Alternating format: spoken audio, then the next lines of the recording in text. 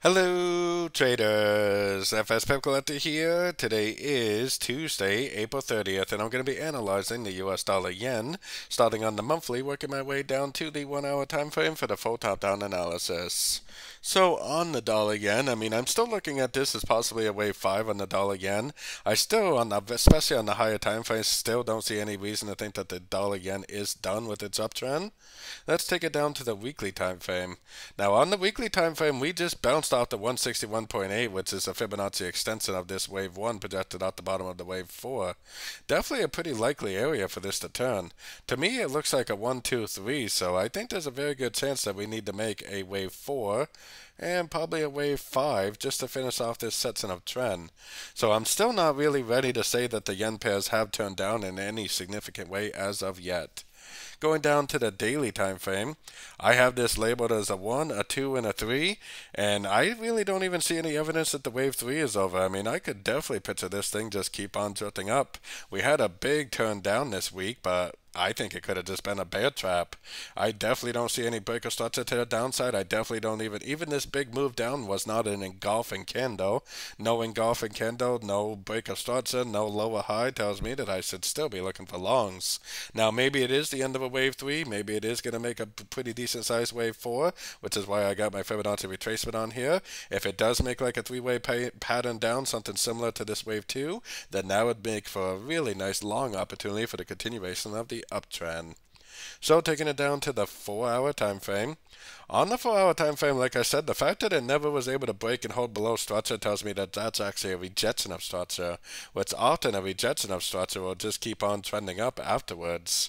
So I am definitely going to watch closely because this could be a wave A, it could be a wave B, and if it does make a lower high with a nice move down, then we could go short for the wave C. Then we could exit our shorts when we get a Fibonacci bounce and a break up and go long for the wave 5. Most likely a 3, most likely a 4, and back up for a wave 5 like I was showing on the daily time frame. So taking it down to the 1-hour time frame is where I got my Fibonacci retracement on this last push down. If this really is a wave A and this really is a wave B, then it would go up to one of these fib levels, make a nice impulsive move down, make a nice break of structure, making a nice three-way pattern, most likely an ABC of B. And if it does form this picture right here, then I would definitely take it as a short, most likely trading it down for a wave C like I was showing on the daily and the 4-hour. But I would be very cautious. I would have to see this picture right here to go short, because this could easily just go up, bounce from a fib, now break structure, go up, bounce from a fib, now break structure, and just keep on trending up. And I actually think it might even be more likely that it does do something like this. So if you do get that 3, 4, 5 shape at a fib level with a break of structure, go short. If you don't get that 3, 4, 5 shape at a fib level, then just go long at the end of every single pullback you see.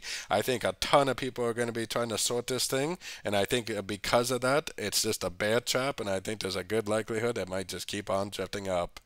And we do have interest rate tomorrow for the US dollar. That's definitely going to have a big effect on all the US dollar pairs. I will be live streaming on YouTube tomorrow at the news, so definitely make sure you stop in for that. Hit your notification bell so you do not miss out on that live stream. So anyways, definitely don't forget to join my free Discord channel, which is linked down here in the corner. And don't forget to check out my membership program that gives you access to my daily live trading sessions. And it also gives you access to all my swing trade setups that I share with the group at the time of entry by signing up at my website, fxpipcollector.com. As always, thank you and happy trading.